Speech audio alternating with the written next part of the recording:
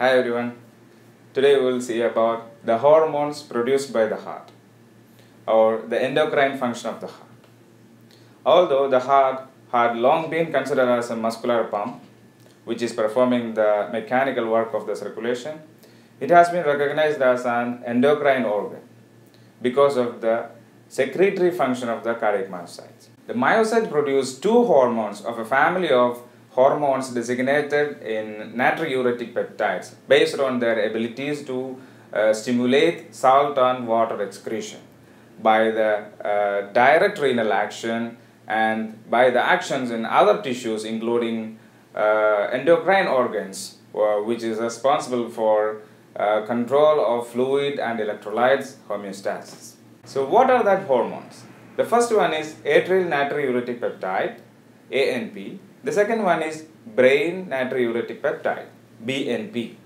The name brain, it doesn't make sense. The major part of this hormone is produced by cardiac myocytes. Anyway, the ANP is produced by atrial cardiac myocytes and the BNP is produced by ventricular cardiac myocytes, which is 10 times lesser potent than ANP. Both ANP and BNP is released by the trigger of plasma volume overload or the hyperosmolarity of plasma. Even though many biological actions have been involved, the hallmark effect of these hormones are to unload the vascular-tree via a combination of CNS, pituitary, adrenal, vascular and renal actions.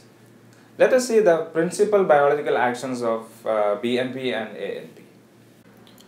So here you go. This is the principal biological actions of ANP and BNP. So what is going to happen with the kidney with the release of ANP and BNP? The glomerular filtration rate will be increased to excrete more water. Collecting duct sodium reabsorption will be decreased to excrete more sodium, and diuresis and natriuresis will be increased also for the excretion of more water. And what is going to happen with the nervous system, the CNS?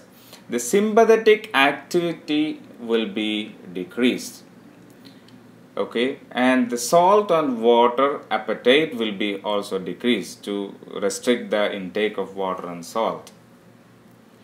And what is going to happen with the pituitary? Pituitary will decrease the production of vasopressin, ADH. It will also help to excrete more water. And what is going to happen with the heart?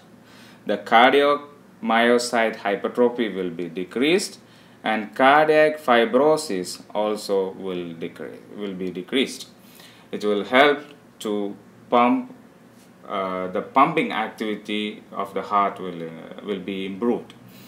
Okay, and what is going to happen with the vasculature? The vascular smooth muscle proliferation will be decreased and vascular smooth muscle tone will be decreased and vascular regeneration will be increased. It will help to accommodate more water and will decrease the load on the heart. Okay, then the renin-angiotensin aldosterone system activity also will be decreased. We know that the renin-angiotensin aldosterone system activity will help to retain more water in the vasculature. So when it is decreased, it will help to excrete more water. And adipose tissue. This lipolysis will be increased in adipose tissue.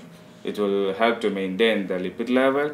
And the immune system, the pro-inflammatory cytokine release will be decreased to prevent the shock. So finally, when the BNP and ANP production is triggered, either fluid overload or our heart is not efficient enough to pump properly.